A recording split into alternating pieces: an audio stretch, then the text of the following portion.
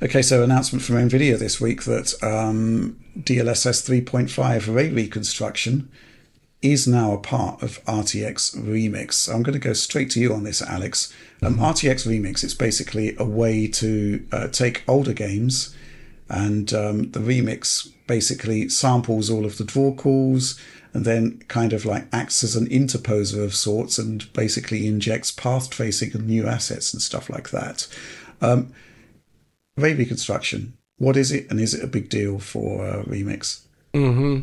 So Ray Reconstruction is NVIDIA's machine-learned denoiser and upscaler at the same time. So with these remix projects, even though you're looking at games that were made, like from the year 1998 all the way to the year 2005, maybe, or even later, still this process of ripping out like the rendering and replacing all the lighting and like primary surface draw with path tracing is very expensive to render, as we've seen in games like Portal RTX, which it's, you need DLSS to run that. Well, the reason why DLSS Ray Reconstruction is great is because you're getting the advantages of DLSS's upscaling, but you're also getting the advantage of a machine learned program that can perhaps do aspects of denoising way better than something that was hand tuned by a person. And in the case of really dynamic content, like each of these games is going to be completely different from one for the other in the way they look, the silhouettes, the materials that people are just going to be injecting in there.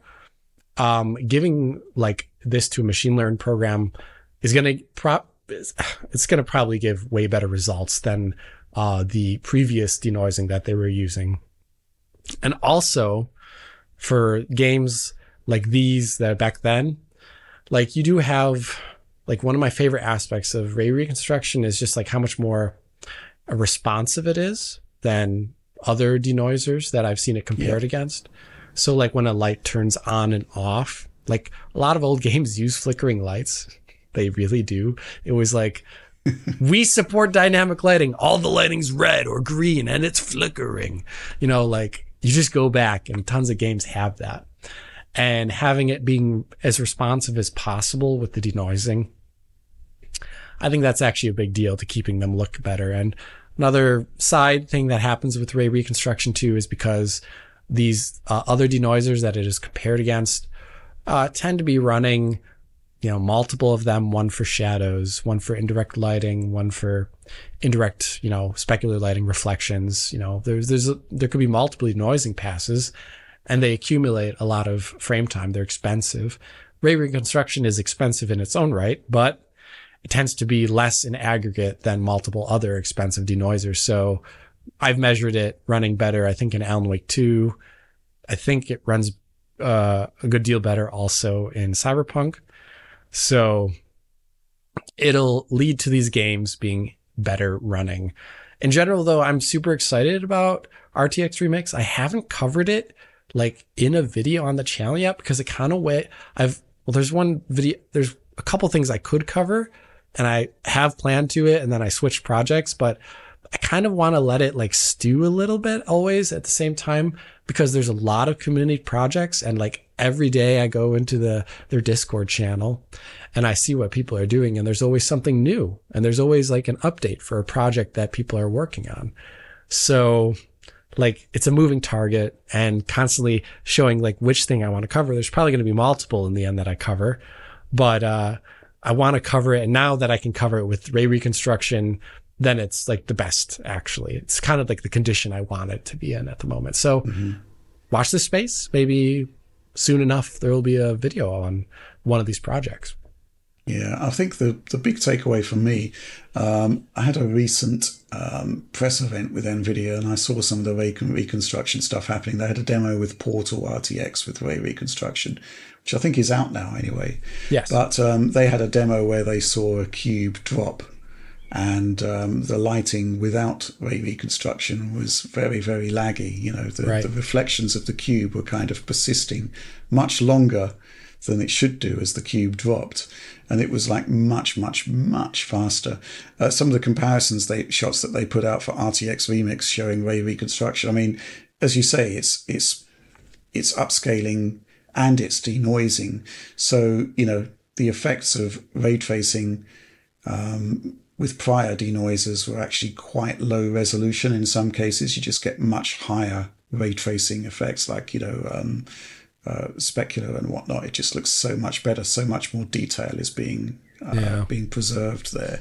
So I think it's a great move, and I think ray reconstruction is actually, I wouldn't call it a secret weapon of NVIDIA's, but basically what it means is that even when competing GPU vendors catch up with the performance of NVIDIA, which, you know, it's going to happen at some point, right? It still won't look as good. Yeah, it's always the interesting thing with DLSS and whatnot. Like, it's like a differentiation that we don't have too often, at least since the 90s, of like, the game just looks better on this one GPU. Like, that's, you know, it's weird. Yeah. And RTX Remix, I love it. I saw a demo of, you could go into the editor in one of the Half-Life 2 levels that they're quote unquote remastering with RTX Remix.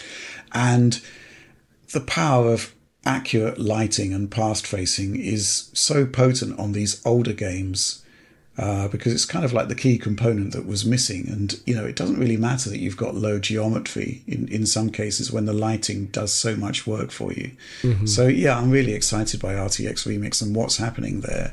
And I think, you know, Half-Life 2, that project is going to be a standard bearer for what this thing can do.